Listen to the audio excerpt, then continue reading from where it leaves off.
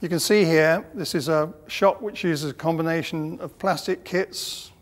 to look like an oil refinery, and we would have buried in amongst all this stuff little explosive charges and slightly bigger explosive charges and even bigger explosive charges to make the whole refinery blow up, which would be done with a series of hits one after the other, camera running at high speed, and